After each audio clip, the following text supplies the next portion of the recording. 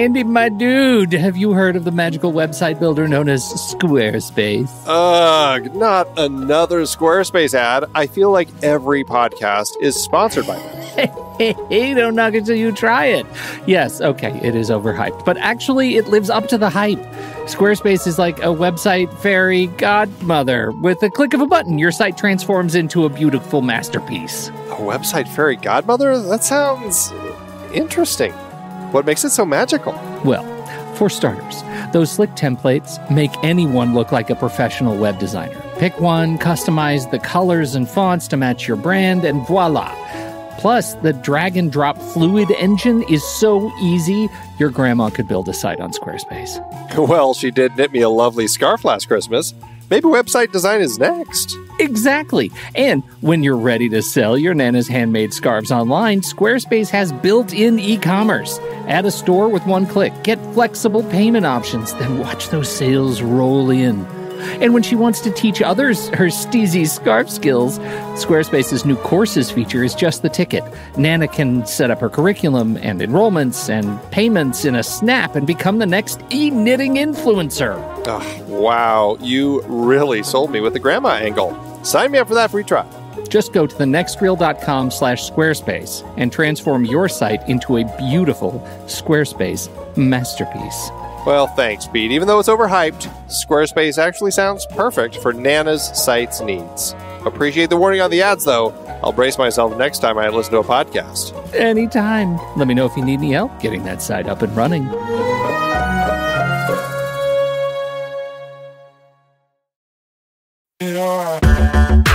Andy, can you believe we've almost hit 700 episodes of The Next Reel? I know, it's crazy. And with all the other episodes in our family of podcasts, we are well over 1,200 episodes of movie conversation. It's really pretty amazing that we've gotten to have these in-depth movie chats every week for over a decade now. And we couldn't have done it without our loyal community of film fans. Their support over the years has meant so much. For sure. That reminds me, we should give the merch store a shout out. Buying shirts from thenextreel.com/merch is a great way listeners can continue to support the show. Plus, they get to sport our great designs. Absolutely. I think sometimes folks forget we have a variety of shirts, mugs, phone cases, and more available. In fact, a great place to start is with a shirt sporting the Next Reel's logo. We also have that classic Fast Times Spicoli Surf School tee, or the weirdly popular Rusty's European Tour shirt. The one from National Lampoon's European Vacation. Why is that so popular? Search me, but we have sold a ridiculous number of those. I guess there are a lot of Rustys taking trips to Europe? We're always adding new designs based on movies we've covered, like our brand new design for a streetcar named Desire, featuring a streetcar named Desire. So if you want to rep your love of TNR and films, head to thenextreel.com/merch. Every purchase helps us continue to have these weekly in-depth conversations. So visit thenextreel.com/merch today. And as always, thanks for listening and being a part of the Next Reel community. We've got lots more great movie chats coming your way. I'm Pete Wright. And I'm Andy Nelson.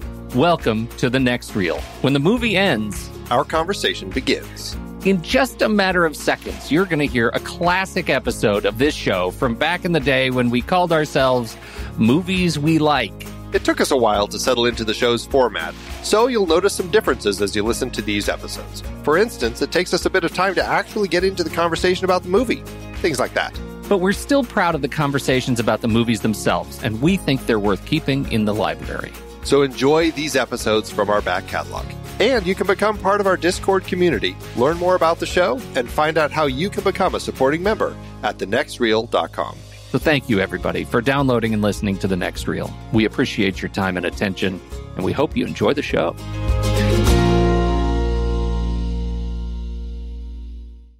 Come on, you posted that thing on Facebook, 116? Yeah. Ooh. At some point, the temperature becomes an obscenity. You know, at some point, it just doesn't even matter anymore. You just cross a line where it's just like, it's hot. I feel like we have this conversation every year right around the same time. I feel like we do. Here it is again. You got my trailer. I got your trailer. Yeah, we're ready to go.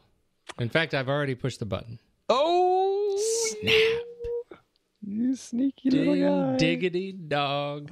We almost had a tooth emergency. Luckily, we survived. My son, he's at that age. They're just falling out. Just pop out all over the place. You come out with gums, and then you just wait to be gums again.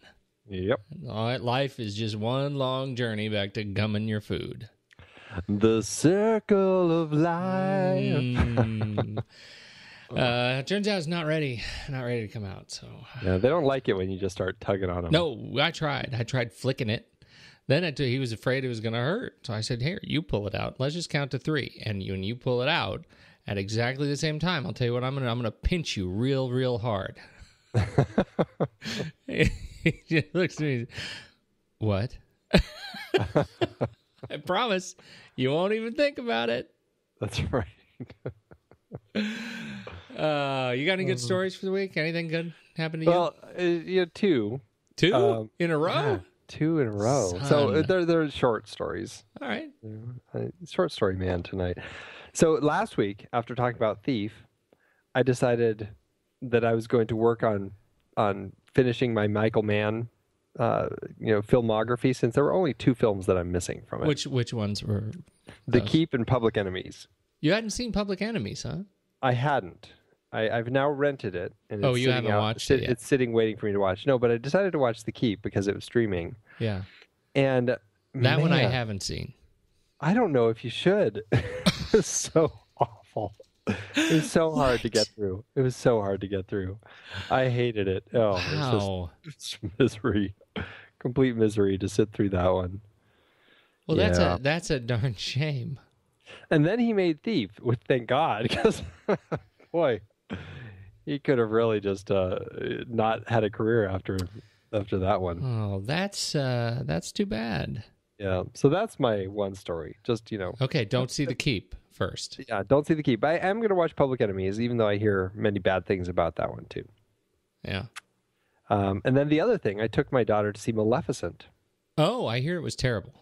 It's not terrible. I mean, I enjoy it. I think it's it's in line of Wicked. Yeah. I think it works. I think it's it's enjoyable. I didn't hate it. There were definitely parts I really enjoyed. But she came out, and this feels big to me, considering. All right. She came out, and I said, "So, did you like that one?" And she said, "Oh, I loved it." I'm like, what did you like so much about it? And she named some parts that she loved, and she was very confused, and I had to really talk her through some parts of the story because it's adult motivations, why people do things, and all that. Yeah. But then I said, "So where would you put it? Where would you rank it?"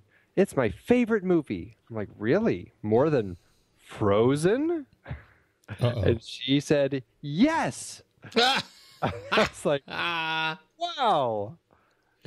Yeah. I gotta say, I mean, it's not better than Frozen, but she thinks it is. She thinks it is, and I reminded her of Frozen and parts in Frozen that she loved, and she still says this one's better. Now, is it the fact that this is the more immediate film that she's just seen, and now if we watch Frozen, will she say it's better? Yeah. It's that kind of child mindset. I don't know, but I was really surprised to find that something would top Frozen, because that's been really hard to beat ever since she saw it. Wow. I didn't think it would happen, especially this soon. Yeah, that was really fast. Yeah. She's a flibberty gibbet. Oh, yes. That's awesome. Congratulations. That's got to make you happy. It's got to make you happy that you can listen to some different music, hopefully. Well, I'm not sure if she's going to want to put the Maleficent. Hey, let's listen to James Newton Howard, honey. Let's put on some James Newton Howard. What do you think? We're not ready for that yet. Or not ready. Or the haunting cover of what's the song? I have no idea. None. Once Upon a Dream, the song from the original Sleeping Beauty. They have a very kind of haunting cover of it. Nice. I hear they're doing Beauty and the Beast now. They're doing that. They're doing Cinderella. Live action. It's become the big thing now. They've realized, what else can we milk? We already put them all on Broadway. Hey, let's do live action versions.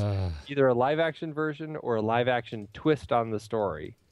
No kidding. Enough. Yeah.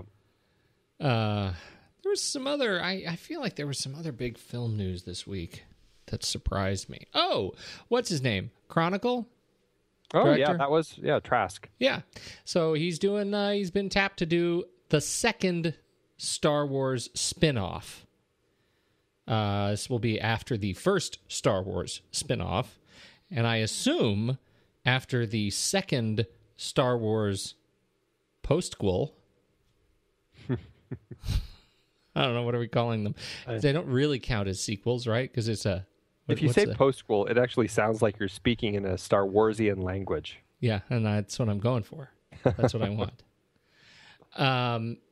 And so, anyhow, that's what I was thinking about today.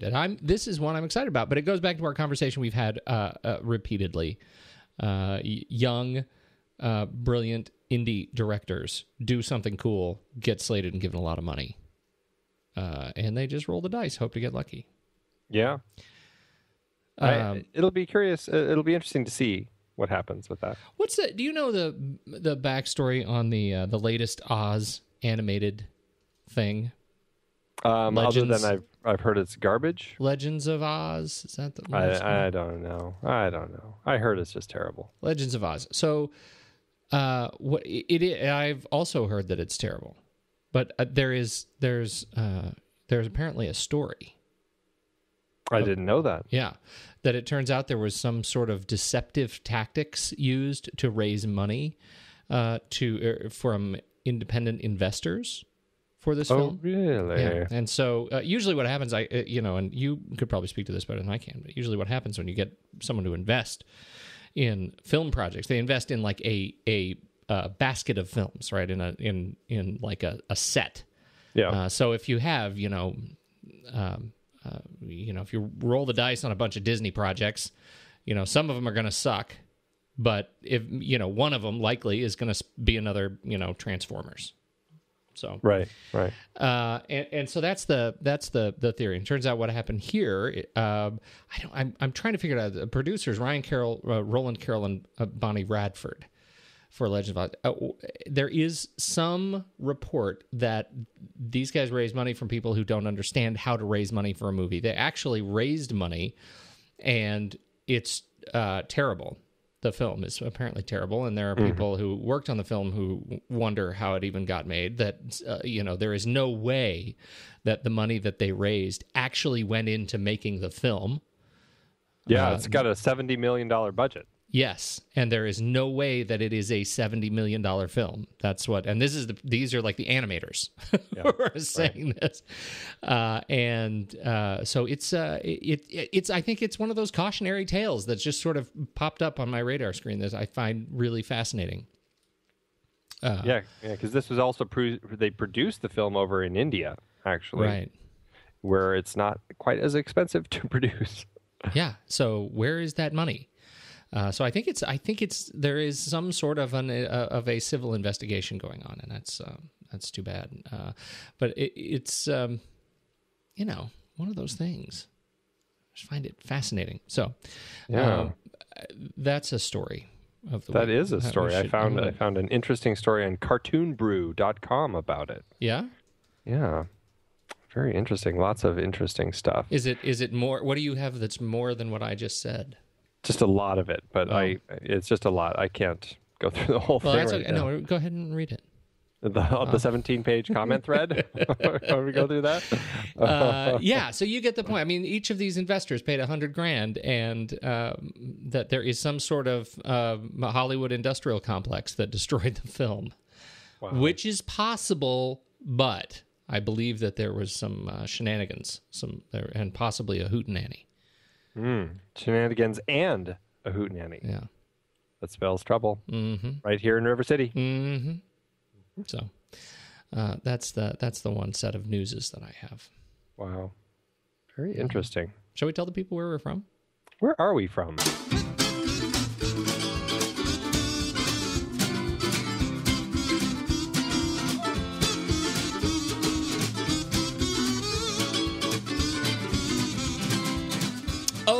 People, I'm so glad to be here. It's the next reel. We spoil movies. I'm Pete Wright. That's Andy Nelson. Yo. And what we're going to do this week is we're going to talk about a fantastic film. Yes. An American Werewolf in London, 1981, John Landis film.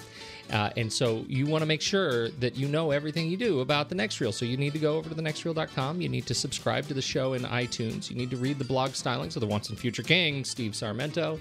You need to join us on Facebook for our because that's where the talking happens. Or you can of course tweet us, Instagram us, and that is where a great deal of excitement occurs each week. In the Instagram, outsmarted Steven Smart versus the people. Hashtag guess the what is it? Guess the movie. Guess the movie. Guess the movie. Hashtag Pony Prize Challenge. And how did we do this week? This week was a good week because nobody had clearly seen the movie. It was pretty. Part of the fun is just reading all the comments as people realize that this is a movie they've just never seen before. That's awesome. And it gets to a point where it's like, okay, I'm waiting for an image that's going to give me some clues that I can search for on Google. And it was Violent Saturday, which is a film that I haven't seen, but it's on my list. I've been meaning to see it for years now, and it took almost the full week before Ben Lott finally he was finally able to Google search it, figure it out. I love it how the Google search has become part of the cheat has become part of the game. That's right. That's enormously satisfying. It gets to a point where it's just like, I mean, we gotta challenge the people in one way or another. It's either the image, or it's got to be something that they can. The challenge is in the search. That's right. So it's the image of the race. The image of the race, people. That's right. Fantastic. That's right. So Ben Lott, how do we? I think we forgot to talk about our Blot score last week. Yeah, I think we did well, though. I think we did. Yeah, I think that was for Blowout. That was for Blowout. I think he like Blowout. Agreed on Blowout. Yeah, I think he agreed more with you. Although, like I said, I think Nancy Allen. So did you eventually. Nancy Allen has dropped in my estimation a little bit. The more she sits with me. Yes. But I do really love Blowout, and Ben did too. And then Thief. Yeah. Turns out we were a hit with that one too. Yeah, I love that. I think we're at 3-1 with the Ben Lott score right 311. 311. Yeah. It's like binary, or it's not binary anymore because we got a 3. Yeah, that doesn't make it binary. But I just, it's like we're building hex code. Yes. Do you ever have a hex editor? I don't know what that is. Oh, come on. So I think it was. This takes me way back. It was the best thing ever when you could get a video game for I would get The Bard's Tale for my Apple II, and you could get a hex editor and you could go in and you could actually change parameters of the characters.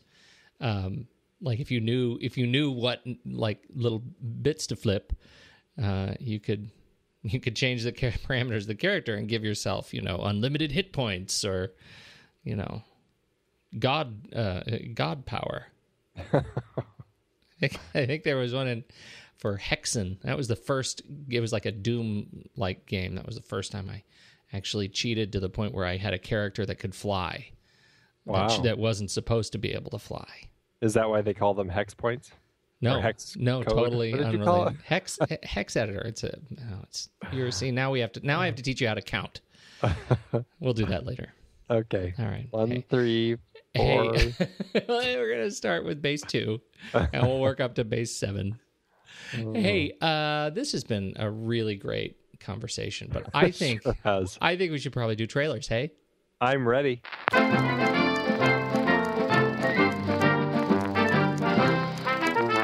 I'm going to go first. Oh, okay. Yeah, I'm going to go first. Only because I'm in a hurry because my movie actually opens next week. Oh, well, so I gotta go first. I'm doing Hellion. Have you heard about this movie? I hadn't until you told me to watch it. Are you a little bit excited about it? I am very excited about it. The film is written and directed by Kat Candler, who is a couple of years younger than I am, and that is starting to starting to be real.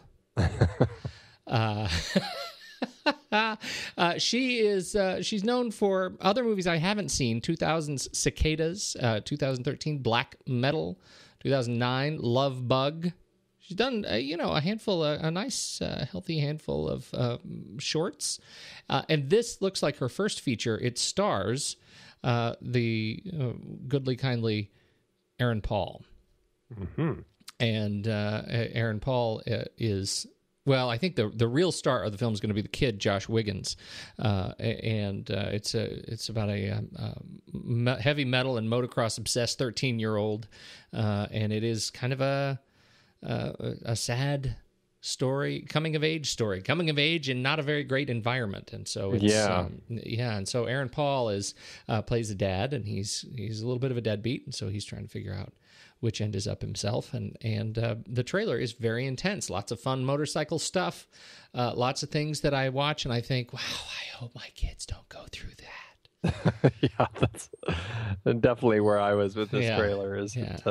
It looks like it's got there's definitely kind of a dark streak running in it. This is not quite as I haven't seen Boyhood yet, but this might be a little darker than Boyhood. Yeah. So I think it looks imminently worth seeing. Juliette Lewis, Aaron Paul, Josh Wiggins, and many other people I don't know. But I think it's on my list. It opens next weekend. Wow, the 13th. That looks good. Yep. Friday the 13th. Friday the 13th. Mm-hmm. All right, your turn. Mine is just one that kind of popped up, and it just looked so kind of quirky and like an interesting little character story that I really wanted to talk about it. It's called Land Ho! ! So it's Land Ho! is really what it's called. Totally. And this looks like one of those total art house films about just two old men on a journey. But it's funny, and they're taking this trip. It's basically two former brothers-in-law. I think it sounded like one of their wives had passed away, and the other one comes to kind of help his brother-in-law get out of his funk, and so he decides they're going to take a road trip in Iceland. Oh my God, where all the ladies are so hot, and it just looks like such a quirky little character film. Aaron Katz and Martha Stevens wrote and directed it, and I'm not that familiar with their other films that they have done. Dance Party USA, Quiet City, Cold Weather. I haven't seen anything that they've done before. But I have seen. Oh, and then Martha Stevens has done Passenger Pigeons and Pilgrim Song, a couple other films I've never seen before. But I have seen the actor Paul Eenhorn in a wonderful film that I watched last year called This Is Martin Bonner. And it was just this, he played this quiet character who was basically working as he had moved over to Nevada, and he kind of befriends this guy who's recently released from prison, and it's just kind of this quiet little friendship story. It's a very good film. I really enjoyed it. And Paul Eenhorn has this quiet presence about him that I don't know, there's something different about watching him that I really enjoy. And his presence in this film also strikes me as more of that presence that I want to see. And that's the movie. It's this quirky little film about these two guys kind of just having this journey in Iceland, figuring out how to move past things. Well, I don't know from nothing about the story, but I had a terrific time watching this because I thought you were sending this to me as some sort of an invitation for like 30 years from now. Hey, let's make it so. Honest to God, I thought this was you and me. We're going to retire from this silly podcast business. 30 years from now. Yeah, in 30 years, and then we're gonna go to Iceland. I don't think we need to wait that long, frankly. I think we should just go to Iceland. I think we should. It looks terrific. I'm so excited. Before, I hadn't heard of it either. You sent me the trailer, and I had to watch it 3 times, twice for myself, and once because I needed my wife to see where I was going to be. I really, honest to God, I can't wait for either one, the movie or the trip. Yeah. Yep. Here. Well, and then, Walter Mitty. Yeah, also is up in Iceland. Right. And so we're going to go, but we have to be, spry enough to be able to longboard down a volcano. Yes. That'll be an important part of the agenda. Yeah, I think I'm going to cross off, leap out of helicopter into shark-infested waters, though. I think I can live without that on my bucket list. I don't think you can. I think that what they say. I think what they say is you haven't lived until you've actually survived jumping into shark-infested waters. That's actually on the flyer, the pamphlet. Followed quickly by, and then he died. Is now in the shark's belly. on his tombstone in an empty grave. He thought he hadn't lived. Boy, was he wrong. Hey, I can't wait. Sounds like a great thing. When did you say when it opens? It opens July 11th. All right. Land ho! Okay, good times. Let's wait a minute. What movie would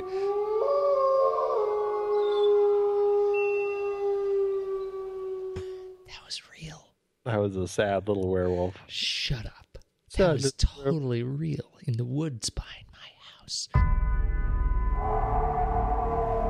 Did you hear that? What was it? A coyote. There aren't any coyotes in England. What happened to them? Well, the police report said they were attacked by an escaped lunatic. Must have been a very powerful man.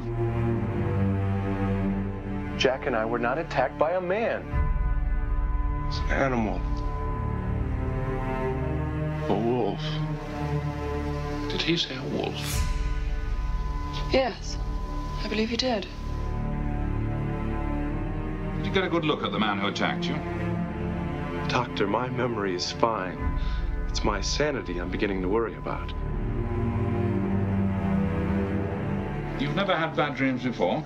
Well, sure, as a kid, but never so real, never so weird. I'm going to look into your eyes.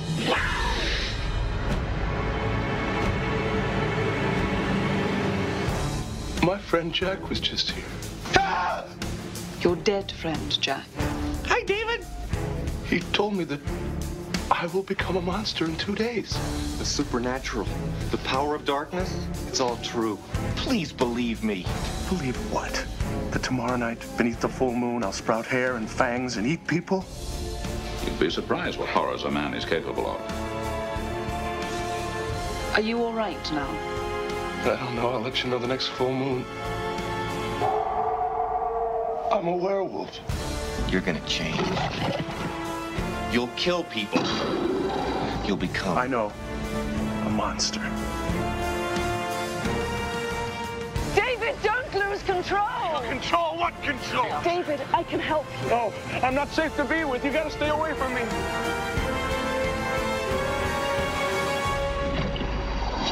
Run!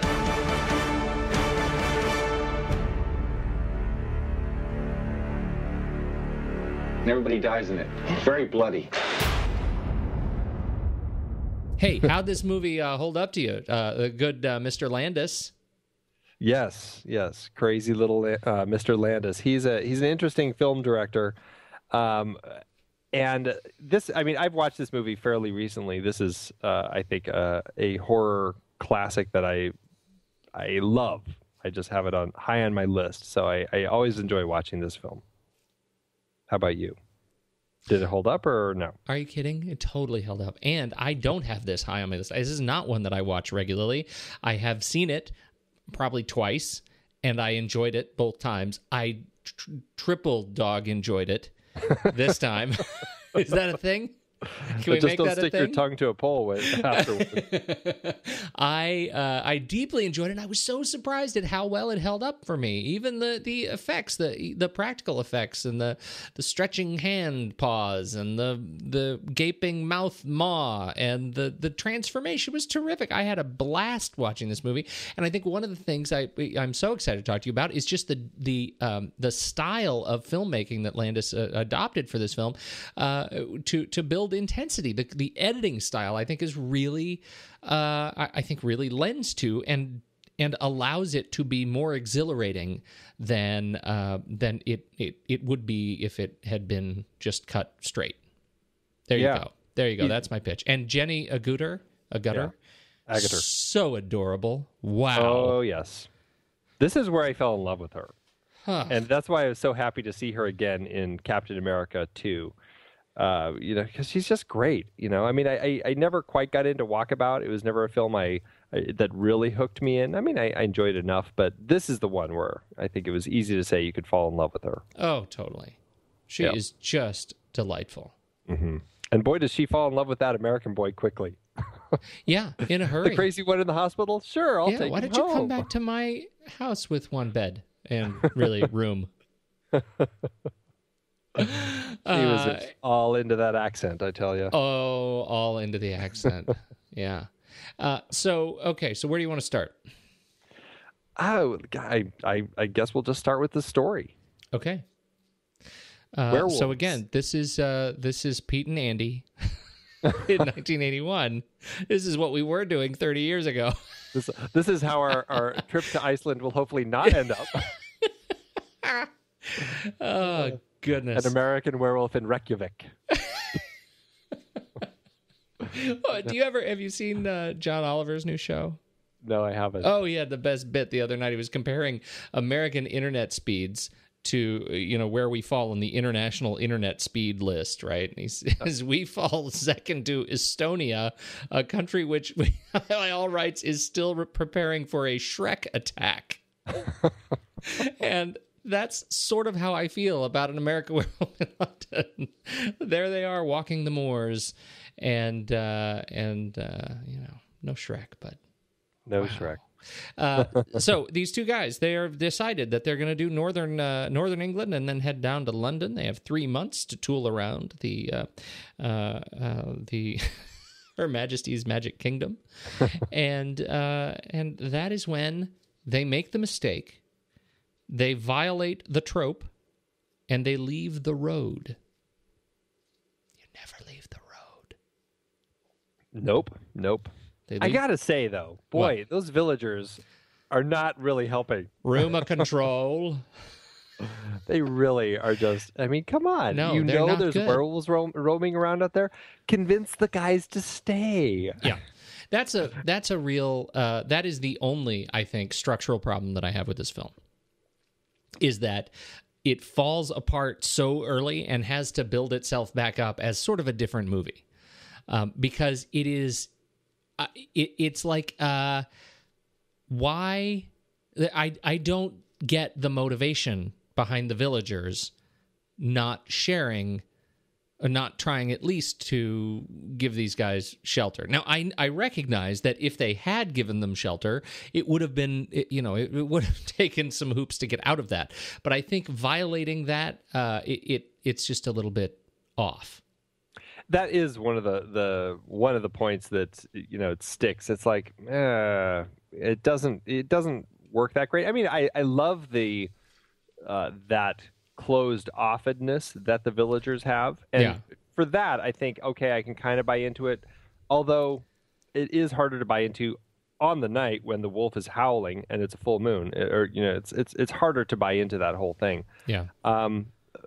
But that's just one of those things. I mean, I don't know how John Landis would have made the story work otherwise. I mean, he would have had to really just have them walking without stopping in the village and stopping in to talk at the slaughtered lamb to all these people. And really, literally, it'd be like they're walking, and then it's nighttime, the moors, and the wolf attacks. That's really the only other way I think he could have done it. Well, but did they really need that at all? Right? Because the villagers. Let me just ask that differently. Did they need to stop in the slaughtered lamb. Well, no, and that's at all, because the driver of the truck that dropped them off after they made all the prurient sheep jokes, he's the guy who already said, stay on the road. Yeah, be careful on the moor. Yeah, right. Yeah, right. I mean, they already got a warning.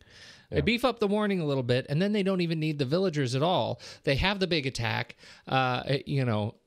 they do need the villagers because somebody has to kill the werewolf. They can have the villagers kill the werewolf, and the first time we see the villagers is when they come and they do that nice close over his POV as he's laying down on the ground in the field. Yeah. That could be the first time we see the villagers. I think they didn't need the village at all. And then we can get more of the closed-offedness when the doctor comes to visit the villagers, and we could have built that scene up a little more with a little more of the. I mean, there is that nice conversation that he has when he goes outside with one of them before the other one comes and kind of ixnay on the Airwolf way. But you said Airwolf. Oh, Jan Michael Vincent. That's a little different. Oh, cocaine. Yeah. But and that I think actually would have been might have been better. The thing that we would have lacked is a little more of the setup for this world of the werewolves, and that's the only thing that I think that opening does give us. They go into this pub that's got the star on the wall and the candles burning over it, and that's where Griffin, Dunne, and David Naughton get to have the conversation about that's the sign of the werewolf. Haven't you ever seen the Lon Chaney Jr. movie, et cetera, et cetera? And that's really all we get out of the beginning, that other than some levity. But I think that our rewrite is better. I actually do. I feel very confident that our rewrite is better, and we should submit it to Mr. Landis immediately, post-haste, for a potential remake. Let's do it. Okay, but from there, I quite like it. This is an interesting film. John Landis actually came up with this idea back in 1969 when he was actually over in Europe. I think he was in Yugoslavia filming Kelly's Heroes. I didn't know this about John Landis, but he actually, before he started directing films with Schlock, which was his first film, he had done stunt work and just a whole bunch of other stuff. And he was actually over there. I actually don't know what he was doing over there, but he was in Yugoslavia, and he was driving around, and he ended up meeting they stopped at the side of the road because these gypsies were having a funeral, and he was watching this funeral, and he kind of became fascinated by it, and he said it was really strange. It looked like a set straight out of the original The Wolfman movie from the early 1940s, 41 or 42. Mm-hmm.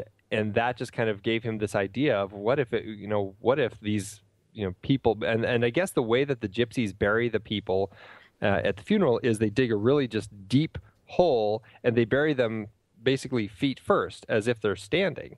And then they do this thing, and they're like, why are you burying them that way? And it's like, because we don't want them to come back. And they did this whole ceremony, and he thought that was so fascinating that he kind of started thinking, and he's like, couldn't believe that people would really believe that. But then he's just like, well, it's very interesting. What if these guys really did come back? I would be completely ill-prepared to handle it. I don't know what I would do. And that gave him the idea to create this idea of this werewolf with people who really don't believe in things like werewolves, only to have them actually attacked by werewolves. And so he wrote this script back in 1969, and he started pitching it, trying to get work out of it, and he couldn't get anything out of this script, although it did get him a lot of other work. And from that other work, he got, start directing stuff, and eventually he found people who wanted to make this. But the problem that he was finding is that it had this balance of humor and horror that people didn't feel worked next to each other.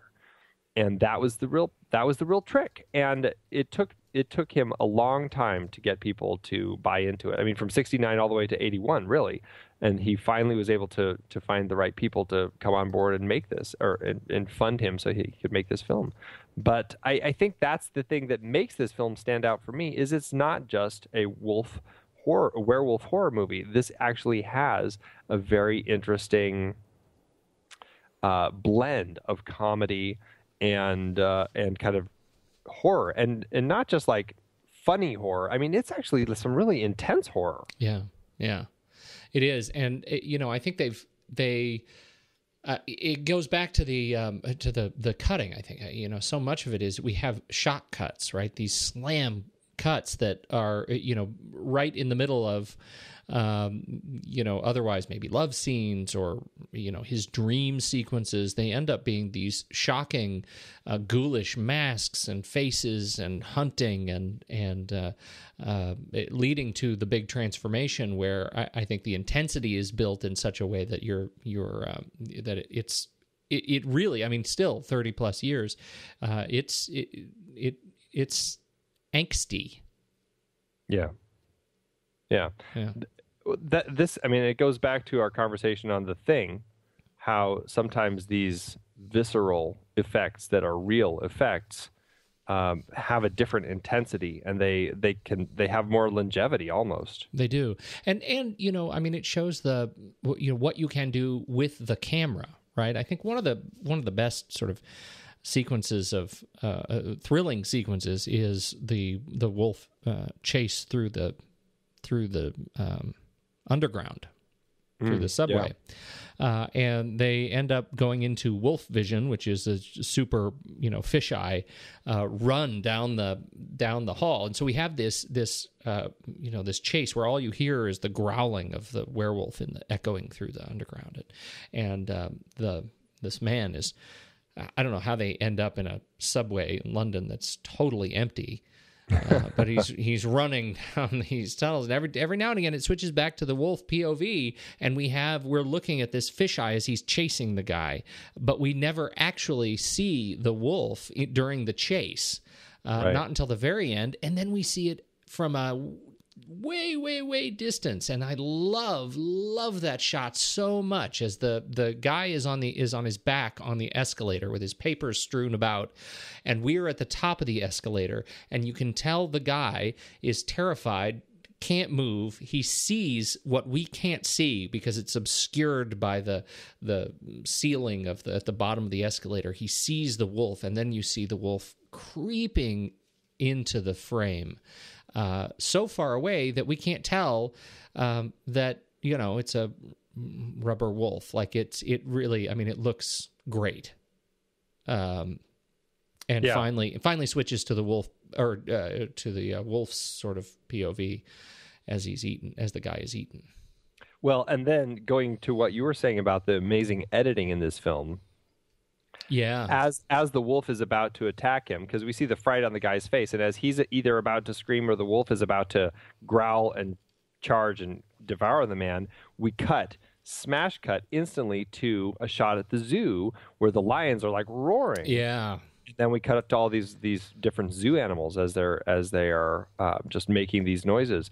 And I mean, that's a great use of editing, and you transition on the cut like that, and it's like Hitchcock used it on the train. I mean, there's all those times when the train goes into the tunnel, or the woman. I can't remember which one it is, where the woman screams, and as she screams, we cut to the train whistle. Yeah. And you hear the whistle instead of her scream. It might be 39 Steps. I can't remember, but it's one of those early Hitchcocks. It's just a great use of editing to move the story along, but really build that tension. And this film does that time and time again. Absolutely does. Credit to the sound department for really, I mean, great sound and Foley sound and animal sound. It's just really wonderful sound work on this film. It's really lends to the haunting experience. Yeah. What do you think about the wolf? The effects of the wolf? I love the wolf. This, I think, is one of the creepiest werewolves I've seen. There's something about it that just really terrifies me. And I don't know, something about how big his mouth gets, the way his eyes look, just everything about it really kind of creeps me out. Plus, I love that it's such a mammoth wolf. I mean, when you do see those shots of it, as you see it kind of is running along the ground, it's a massive, massive thing, and it's terrifying. And when the cop comes into the porno theater in Piccadilly Circus and he flashes his flashlight up and he sees the wolf over the body as it's just like devouring the guy's innards, it's just so disturbing. And, everything about this werewolf, I think, is done right. From the transformation to the actual wolf that's running around London. I'm not much of a connoisseur of the werewolf oeuvre. Do you watch many of them? Have you seen? Did you catch The Howling and Wolfen? This was yes. Kind of the year of the three. The year of the wolf. Yeah. I did catch both of those, and I can't say I have seen all the werewolf movies out there, but I've seen a good number of werewolf movies out there. This one and The Wolfman, the original, stand high as far as the good ones. I think it definitely goes down from there. I think Wes Craven's Cursed is probably way toward the bottom as far as one of the worst ones out there. And then there's middle, I never saw Ginger Snaps. That was supposed to be an interesting kind of indie one. But Silver Bullet, I remember really liking that. Stephen King. Although I think it was fairly dated. Teen Wolf? But that wheelchair, man. Oh, yeah. Still, Silver Bullet has its stuff. It really does. There's a lot in Gary Busey. This is before he went cuckoo. Crazy. Yeah. So that's honestly, I mean, really those, I think I probably saw The Howling. I have no memory of it. I never saw Wolf, and I did see Silver Bullet and obviously Teen Wolf. But my understanding of werewolf lore is pretty much, the Wolfman at Madame Tussauds, right? I never even saw the early Wolfman thing, but it's always a guy who turns into a wolf still wearing his clothes. Well, that's always kind of typically been the werewolf is it's a wolf man, right, where it does look like a man who's just a hairy fellow. Right. and then, and unfortunately I have to add, I have seen the Twilight films. Yes. And there we have wolves, man-wolves, that are also the size of Volkswagens. Yes. Maybe a bridge too far. Yes. Just saying. But this one, that's one of the reasons I think this is so, this was particularly scary, is because, first of all, they do all the stuff leading up to the transformation right. But second, they really paid attention to the detail of the transformation, right? There is nothing lost on that transformation. So by the time you see it, you see his hand stretching. Mm-hmm. I was just talking to some people about this film this week, and every one of them remembers a different part of the transformation as the most profound, scary moment of that film, right? It's either the hand or the feet or the face. Yeah. Or the back, when the ridges come up the back. Like those sort of four sort of keystone moments in the transformation. And it's all the same thing. It's because that wolf, you see what he goes through, and David Naughton's portrayal of the pain of that transformation. It's not fast. It is extremely slow and painstaking practical effect detail to get that working right. I think I think it's just terrific. Yeah, and Rick Baker, kudos to Rick Baker for really kind of inventing these sorts of effects at the time. And I think he called them just like special makeup effects, coining the phrase, which, we hear all the time, but really, I think he's the one who kind of invented it back then. It just came up with all this stuff, and it was trial, just coming up with new things. And this is proof in the pudding that give your effects team time to come up with something. He had a good chunk of time to develop all the stuff for this, and they will be able to do something amazing. I can't remember how much time he had, but he definitely had a long chunk of time to really kind of explore his tools and find the right way to do all these different effects.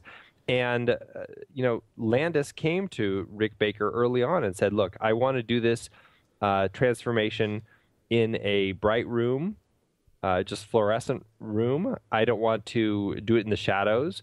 And I don't want it to be a simple thing where it's just like Lon Chaney Jr. in The Wolfman, where he's just kind of sitting in a chair, and through a bunch of different crossfades, you watch as all this transformation happens. I want this to be something where we really see it in real time, and I don't want to cut.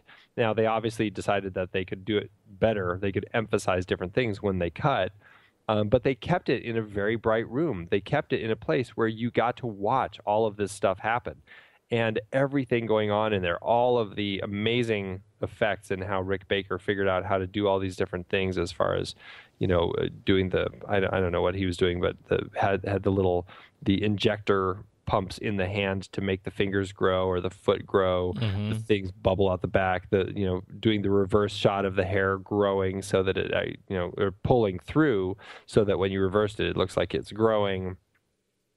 And they even had a time where David was in the floor and just his head and his arms were out, and then he had a whole werewolf body. I mean, they used every trick in the book to make this work.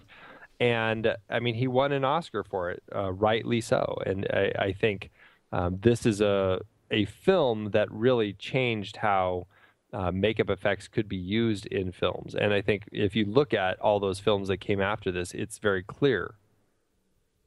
Yeah.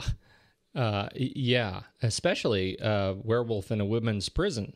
I don't know if you saw that. That's one of my favorites. Yep. I got sidetracked by our last conversation. I just get a catalog of all the films I've never seen. How about A Mexican Werewolf in Texas? You seen that? No? Doubt it. Doubt it. There's a whole series of them in there. There sure is. Now, let me tell you, back to practical effects. Back to your conversation. One of the things I like so much about this film, even though some of the werewolf maulings are, fairly gratuitous, the best sequence in the film, and I think the sequence that capitalizes on the humor horror aspect of An American Werewolf in London, is the chaos in Piccadilly. Yeah. At the end of the film, so we have him, right. He's changed. He's locked into the theater, and then he starts to come out. Right. He wants to come out, and they managed to, close the big sliding door, the big shutter door, and he starts banging on it, and everybody thinks, I guess the collective sort of mob thinking sets in, and they all pile up against the door, and then chaos ensues. He comes out, the wolf comes out, and is wandering through Piccadilly, and Piccadilly falls apart. Well, at first he runs out. Yeah. And he grabs the head of Scotland Yard. Oh, he does rip the head off. And he pops his head off like a dandelion. Yes, and it rolls down the hood of the car. That was really good. But then Piccadilly falls apart, and some of the grossest deaths in the film happen during car crashes, and when the bus, the double-decker bus,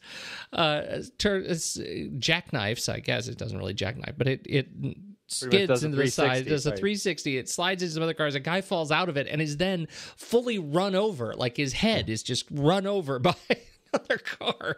I mean, it happens so fast. So many people get just crushed under their own panic, and it reminded me a little bit of the one we talk about so often with the Hollywood one, where the kid gets beaten up at the end. Yes, Day of the Locust. Day of the Locust. Like at the end, it's just mayhem and chaos, and it really is beautiful. Now, watching how they planned to shoot it, I don't know. Maybe you want to talk more detail about this, but what I understand was they shot it there on location, Piccadilly Circus, and it was supposed to be like an 8-camera shoot, and their whole plan was to empty Piccadilly Circus out, clear it out, block it off for 2 minutes, and do this sequence, and then They would have an army of cleanup people to come in and clean it up, and everything would be fine. Right. A 2-minute mayhem scene. Right. And were they able to do that? According to what I heard, everybody says yes. Is that amazing? That blows my mind. It's interesting because the first thing that popped into my mind is like, this is the exact same thing that they made Danny Boyle do with 28 Days Later, getting all those barren shots of London as the guys walking through. This is the same thing. It's like we just can't shut the city down. And so they gave them this tiny window of time, and they had rehearsed and they figured out how to. I think they had to put an extra wheel under the double-decker bus, and with a pump or something at the right moment, they'd push the pump and it'd pop this wheel up, which would make it spin like that. And so they rehearsed it off-site. They got everything down perfect, so they knew what was going on. And then they had all the pieces in place. And when they locked it off, 2 minutes later, they were sweeping the streets. That blows me away. I know. It's floored me when I heard that. Yeah. So. Yeah. That's an amazing sequence, and it's one of the most fun sequences in the film for me. I think it's wonderful. Yeah, and I will say, in those 2 minutes, I mean, that's just mostly the car crash, like the wide shot car crash stuff that they were actually filming in Piccadilly Circus. A lot of the close up shots of like, a car going through someone's a storefront those were window. Shot in those studio. were shot. Or in another town somewhere else where they kind of made it look like their own little Piccadilly Circus. Right. But for the big stuff where you could tell this is really Piccadilly Circus, those were really Piccadilly Circus. Yeah. It's a wonderful sequence. Really fun. Well, it speaks to, and I know we keep drilling this home in this 1981 series, but I just feel like my estimation of Escape from New York just drops every time I watch another movie. It's like, look what John Landis did, John Carpenter. Yeah. I mean, he found ways to just be really ingenious and inventive with the money that he had in order to tell this amazing story and create this fantastic world. I mean, he only had 2 minutes to get that shot, for Pete's sake. I mean, what could you have done to have made your future New York better? That's right. Instead, he made Batman 3.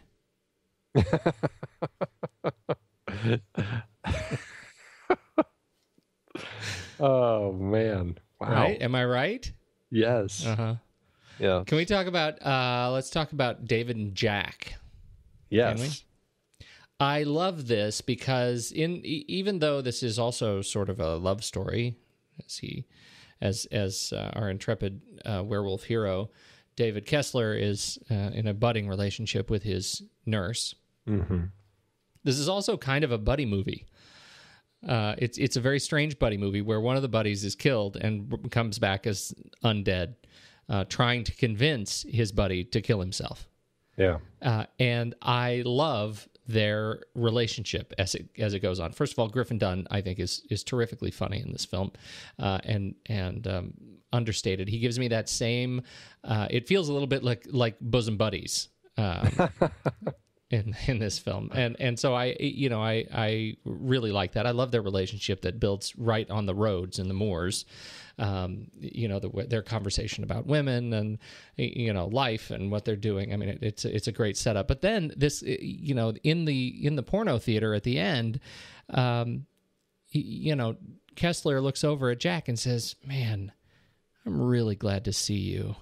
Mm-hmm. And Jack is a decaying corpse whose eyeballs are like practically falling out of his head, and he has no cheek anymore. It's this wonderful sort of animatronic or mask of Jack, and he says, "I'm glad to see you too."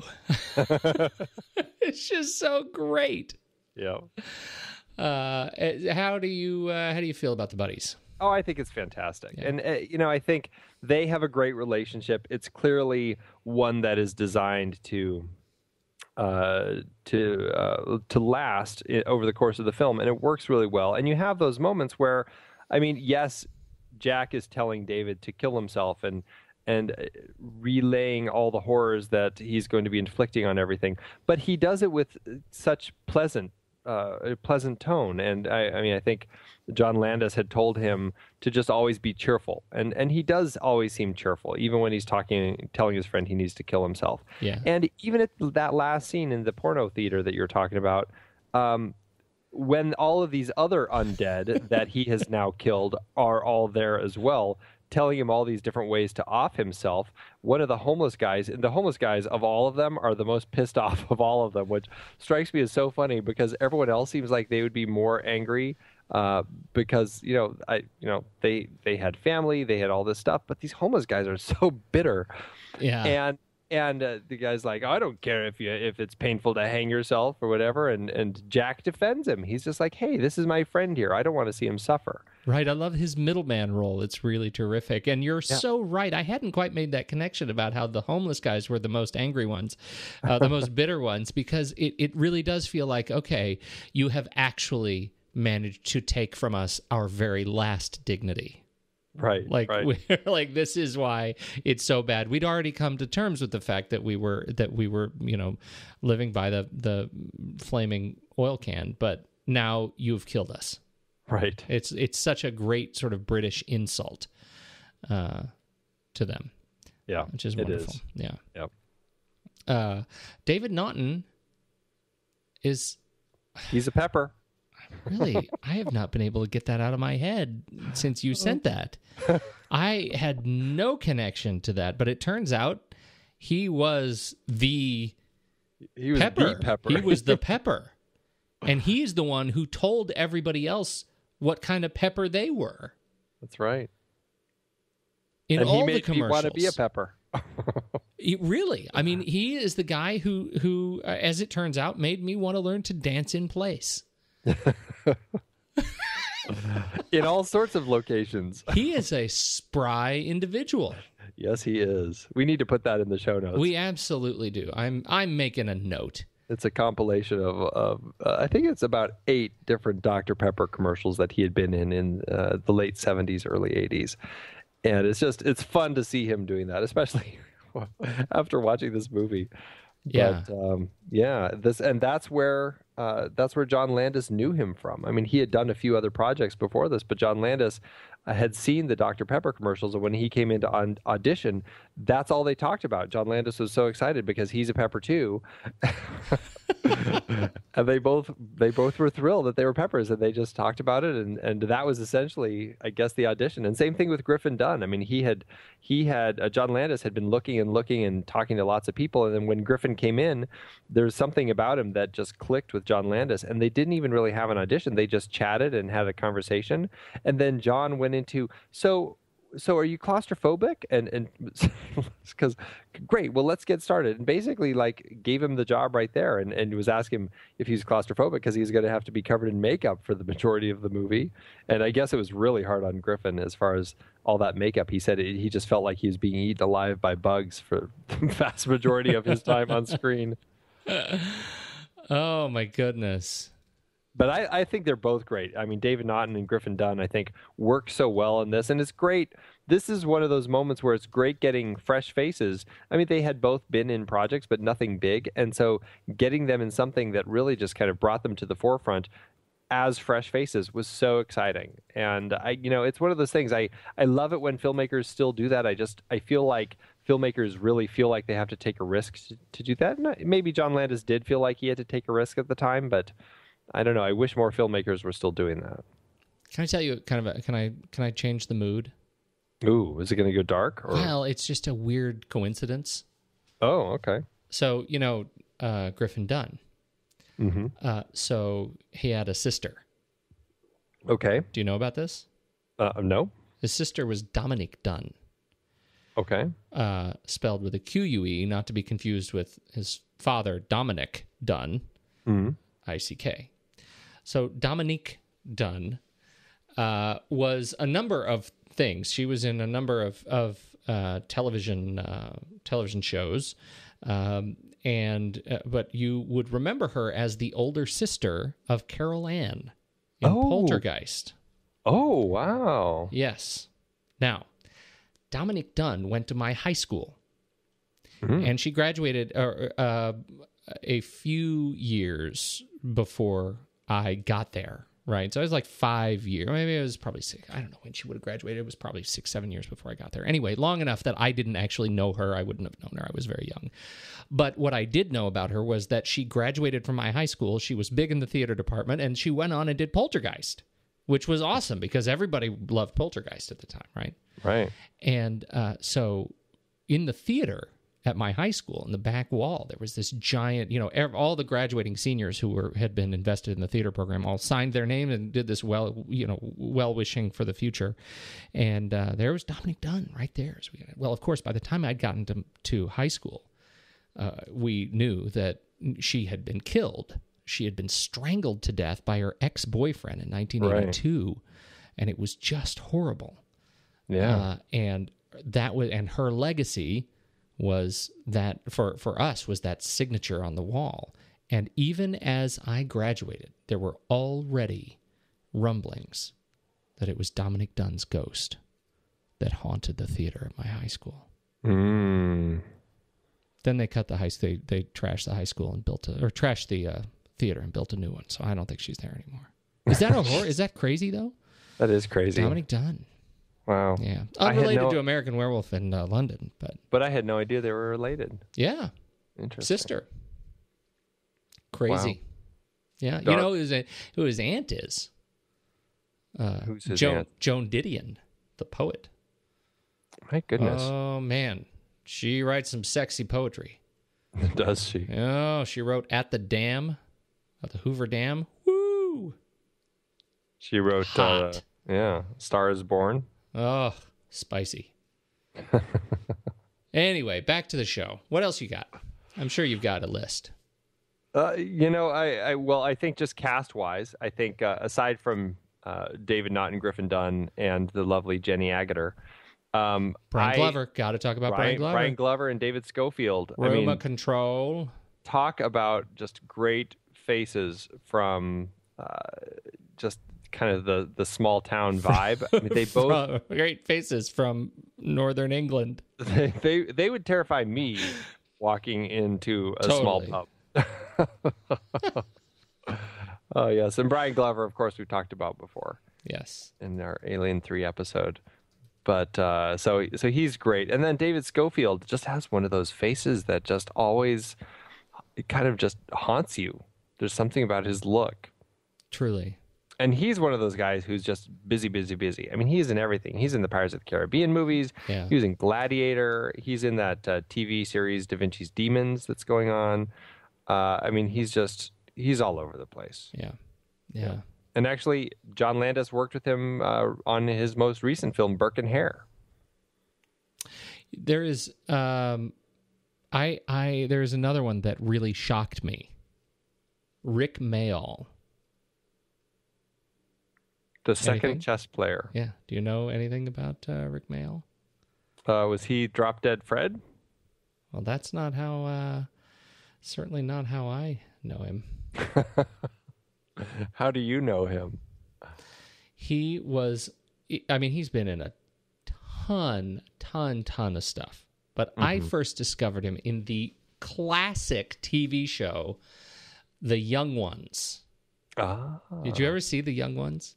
Maybe a couple episodes long ago. Oh my goodness, that is a hysterical show. If you can find The Young Ones, whatever you have to do, BitTorrent it, whatever you have to do, find The Young Ones and watch Rick Mayall play. He plays Rick, and his character is fantastic. It's total absurdist comedy, British comedy, but it's really worth it.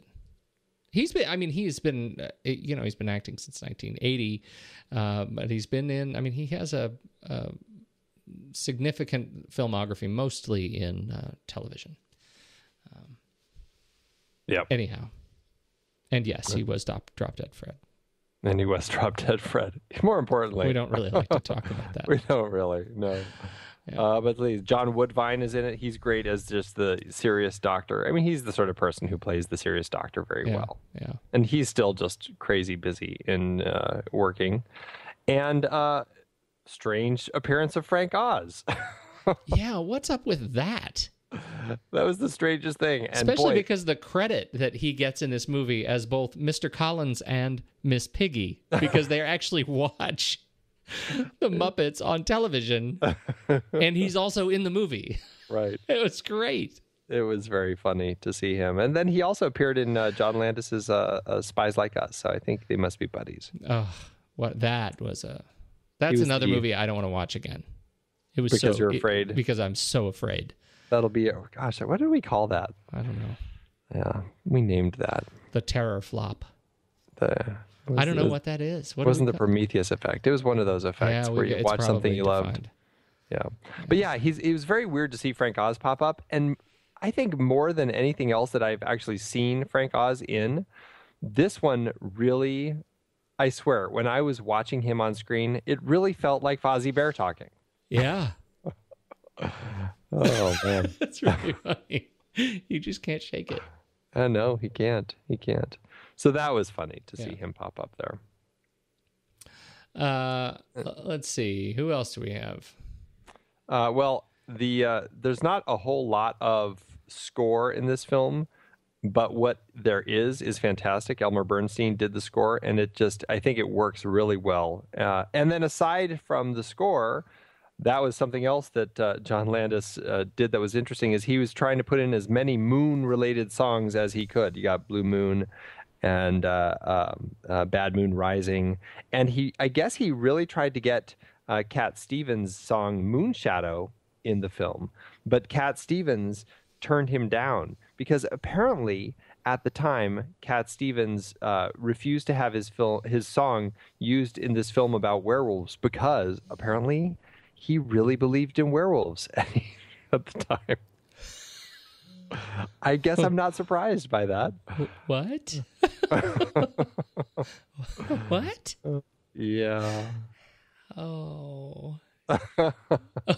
Oh, dear. Yep. Well, you go through phases. Yeah, right. Now he's in his totally different phase. That's right. Yep. Let's see, who else? Robert Painter did the cinematography, and I think it's very effective cinematography. He'd been doing cinematography for quite a while. I mean, and he'd worked with John Landis number of times. Trading Places, he worked on that. He worked on, Superman 2. He worked on, just going back, this guy's been working since the 50s on projects. So he's a British DP that really knows his stuff. This was a film shot in London that at the time John Landis really had to get permission to film there. I can't remember what it was about the way that they had to film in England, but they were only allowed to bring, I think, like 3 or 4 Americans over, and everybody else on the crew had to be British. And so John Landis was obviously one, and David Naughton was 2. They gave Griffin Dunne a really hard time. They weren't going to let him come. They were going to say, you're going to have to cast that guy with a Brit. And John Landis actually threatened them and said, look, I've already scouted Paris. I'll just go film this in Paris. And that's what finally made them change their mind and let him film in London. And I found that very funny, considering that the sequel that came 16 years later, Paris. Yeah, American Werewolf in Paris, which is a fairly terrible film, as I recall. Although, honestly, I don't remember it all that well. Yeah, I don't either. Totally. But I'm not entirely sure I saw it. I was fascinated by who was in it. None of the same people and none of the same crew. It's essentially a wholly different property. Although it is an actual sequel where they say that Alex, Jenny Agutter's character, was impregnated when he was the werewolf, and her child is now, this is his story. Yeah. Or her story. So I can't remember which one. I don't even remember which one was her kid. I don't remember. Takes it to a pretty weird place. Yes. That's what happens there. Same thing with editing. Malcolm Campbell edited. He worked with Landis on a number of films. Spies Like Us, Three Amigos, Coming to America, after American Werewolf in London. Mm-hmm. And again, I think between the cinematography and the editing on the film, I think it works. For what it is, it works really, really well. So absolutely. All right. And then I think the last thing that I had was this is a Peter Guber and John Peter film. The whole Guber Peters production team that had been notorious for quite a while. And Peter Guber was on what was that show that he was on forever? That fantastic show. I'm blanking on the name of it. Show? Yeah, it was the show business show, Shootout. Do I even know that show? He was the host. It was him and Variety's Peter Bart. They sat down and they would talk with filmmakers, actors, and just have these. It was a Sunday morning Shootout. It was just this fantastic show where the two of them would just talk about just film, and it was great, fantastic show. Never heard of it. Oh, it's definitely one that's I don't even know if you can track it down, but it was a great show when it was on. But these two were just a producing duo that really cranked out a lot of great stuff. I mean, they started working. I don't know when they started working together, in the 70s, I think, but this was one of their big ones, and they just really kind of kept carrying it along for a very long time. I mean, they did Tim Burton's Batman. They did Rain Man. These guys are some people who made some pretty big films. So as a producing pair, this was you'd see this name quite a bit, the Guber Peters names. Wow, do you know Peter Guber did The Deep, Robert Shaw, not with his buddy, not with John. That was a good movie, The Deep. Anyway, I don't remember liking that one. I just like Robert Shaw so much. Yeah, it has been a long time since I think the problem with The Deep was, and I don't mean to sidetrack us, but the problem with The Deep was that I remember was that it came out, it came out at a bad time. It was the second one, right after Jaws. Well, that was the problem. Any of those underwater movies coming out right after Jaws. Yeah. Anyhow, all right. Hey, good talk about that. Yes. I think, are we ready to talk? How to do with the money? I said it did pretty well, but it was a film that didn't do that well right away. This is a film that needed to find the cult following. The problem was, I don't know. I think some of it was the marketing. I mean, you look at the movie posters for it, and they're all like, from John Landis, the director of Animal House, he brings you a whole different animal. It's like, that's they're pumping his comedy side when really they need to find a different way to go about it. And I think that kind of threw audiences a bit, going in expecting more Animal House comedy and coming out watching a wolf, eviscerate a man's in his stomach. It's like eating his intestines. It definitely took people by surprise.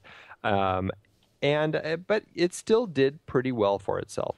This is a film that cost $10 million to make at the time, which adjusted is about $25.6 million. It ended up making domestically almost $32 million. So that's about almost $82 million. And internationally, about $76.8 million adjusted. And so it definitely made its money back, but it was a film that just kind of audiences had a hard time getting into it. And then I think once word of mouth was created, then it found its audience, and that's how it ended up making its money at the box office. But yeah, all told, adjusted, it made about $1.4 million per finished minute.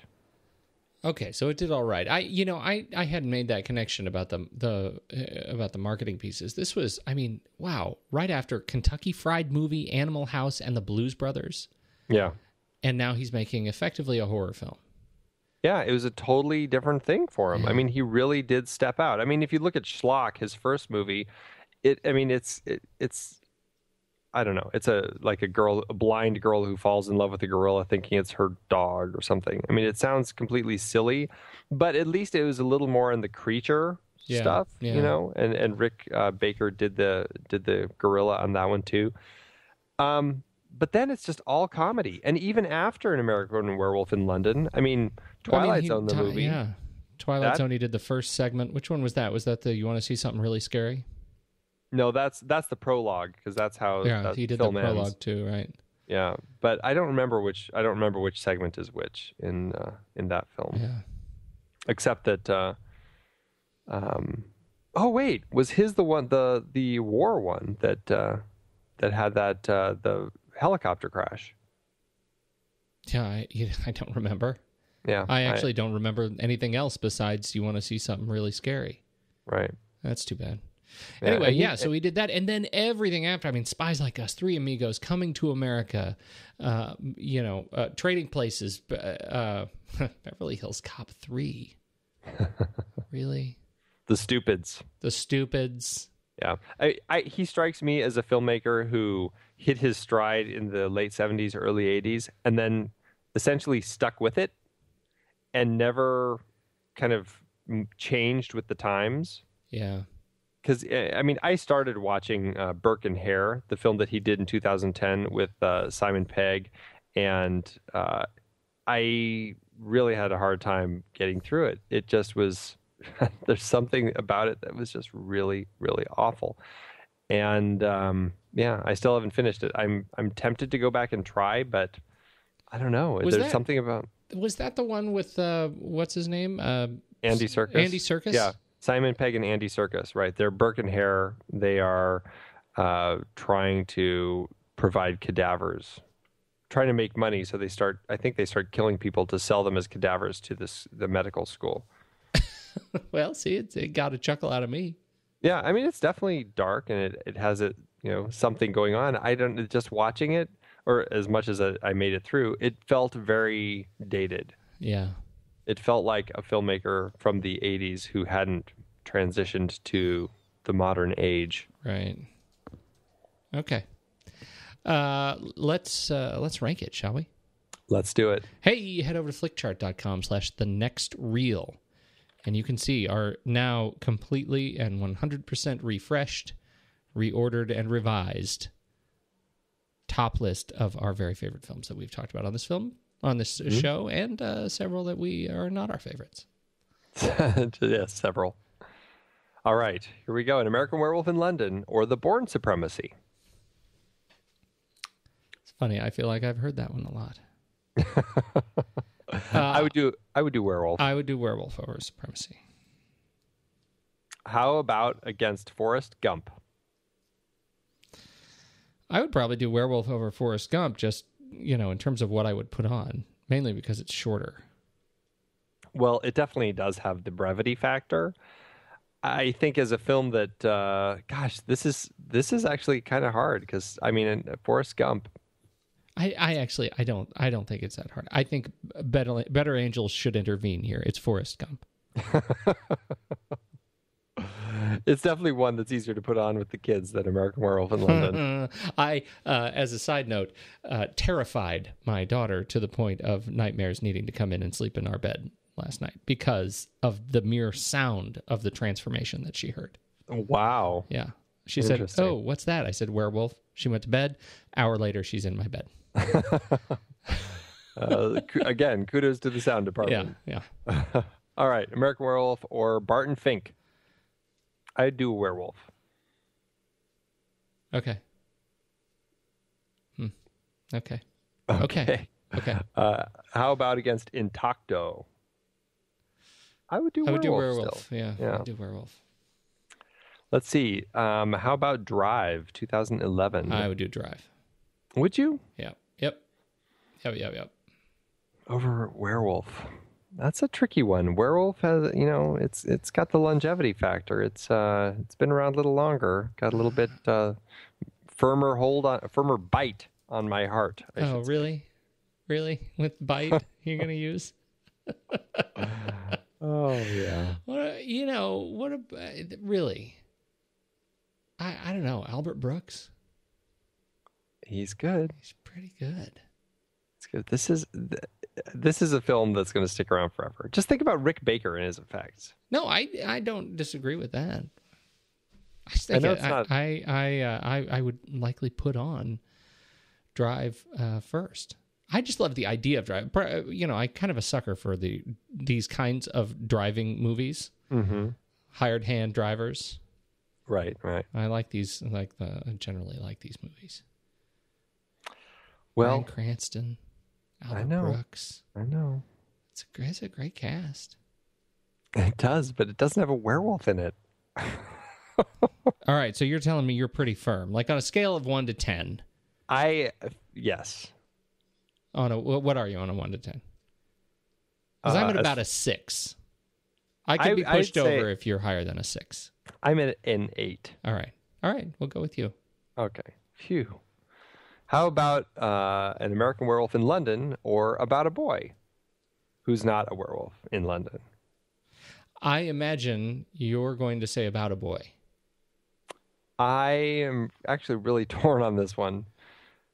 I am torn. I may say werewolf. Really? Yeah, but I would say werewolf in this case. All right, well, let's say werewolf then. All right.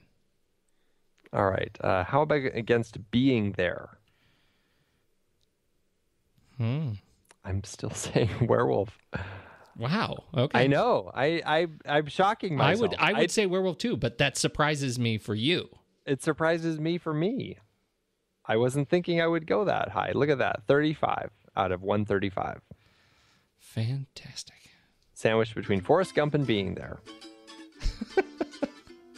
There's an interesting family. Right. Yeah, right. Watch those right in a row.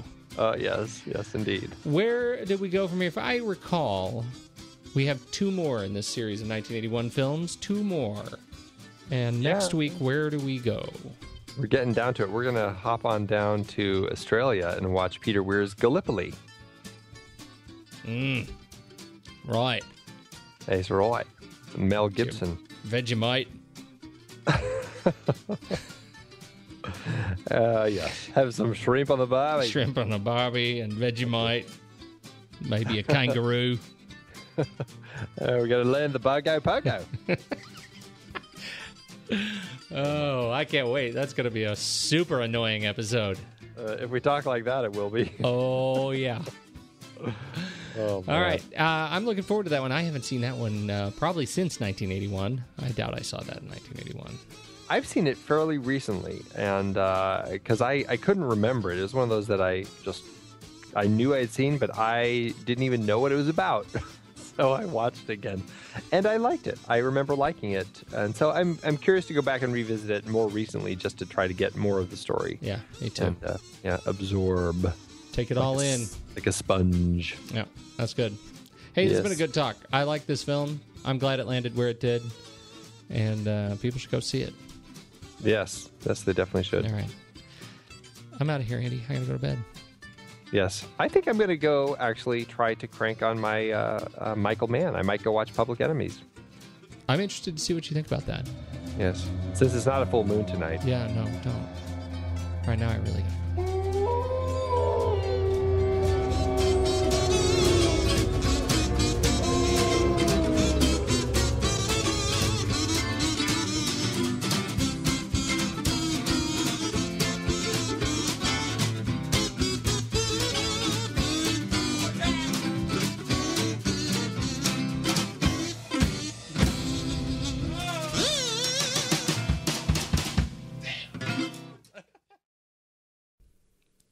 Okay, so what do you got?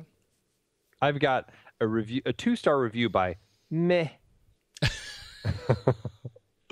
If you're going to name yourself Meh as your user review name, you can guarantee it's not going to be anything higher than a 2. Right, sorry, pretty much. Right? The bar is already fairly low. Yep. Let me start off by saying, boo! When I rented this, I thought I was going to be seeing the one I remember so well, but turns out that's the sequel probably, and not this movie. An hour and a half of mostly disappointment. I mean, the first transformation, I guess you could call it, happens about an hour into it. Now I know it's 1981, but come on, could do better. As a diehard werewolf fan, I was disappointed in this film because some of it didn't even make sense. The sex bits that were here and there were nice, but not needed in a werewolf film. I'm sorry to say that I do not recommend this film to any werewolf fan like me. The sex bits were nice. I like how you read that with, okay, now I know it was 1981. Well, let's just say, meh, it doesn't really have a good sense of punctuation. Oh. It's all lowercase, and it's all just like commas scattered through. So it's really hard to tell where I'm supposed to like full stop. That's too funny. What do you have? A lot of people complaining about the quality of the film. Mm-hmm. Now I know it was 1981, but really? What I like about Kitty Meow, who gives it a 3-star review, it's like I wonder what her motivation was for watching this movie. She says, the effects in this movie are dated, but I'm sure they must have been cutting edge when the movie first released. Still, I like the shots of the English countryside and the pub culture.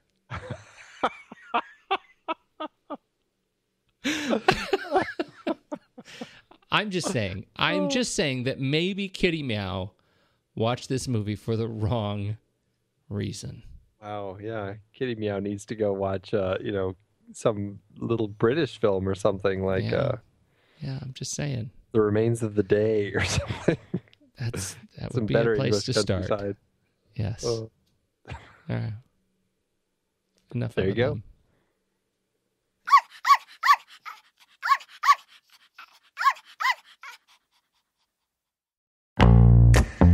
It is hard to believe that we have been having in-depth weekly conversations about movies since 2011. So many great conversations over the years about so many great movies. And some stinkers. Well, true. But producing this show week after week requires a ton of work behind the scenes. If you'd like to help support our efforts, one easy way is by using our Originals page when shopping for books and movies that we've covered. Just visit thenextreel.com/originals. Your purchases made through our links give us a small commission at no extra cost to you and allow us to keep having these great discussions. In Season 3, we covered even more great adaptations like The Night of the Hunter and It Happened One Night, both part of our Couples on the Run series. We talked about No Country for Old Men. The Coen brothers so rarely adapt someone else's work. We had some fun rom-com adaptations like About a Boy, based on the Nick Hornby novel, and Nick and Nora's Infinite Playlist, adapted from Rachel Cohn and David Levithan's book. In our terribly and naively named foreign language series, we discussed the brilliant City of God and the Diving Bell and the Butterfly, which I won't ever be able to watch again, ever. But could you read the original memoir? I don't know, maybe? We had our Richard Dysart series with adaptations like The Day of the Locust and Being There. Plus, we had that fantastic interview with the man himself. The one where we had him sit on the floor? Because this chair was so squeaky. Good times. We did our first Tom Hanks series with Forrest Gump, adapted from Winston Groom's novel, plus Apollo 13, based on Lost Moon by Jim Lovell. And we did another year series looking at films from 1981, including Das Boot, Gallipoli, and Thief, all based on books. Listeners can dive deeper into all of these original stories and more at thenextreel.com/originals. Every book, play, movie, video game. You bet. We have talked about some video game adaptations as well. It doesn't matter the source, just follow the link. Every purchase supports the podcast. Check out the full list at thenextreel.com/originals and get reading, watching, performing, or playing today.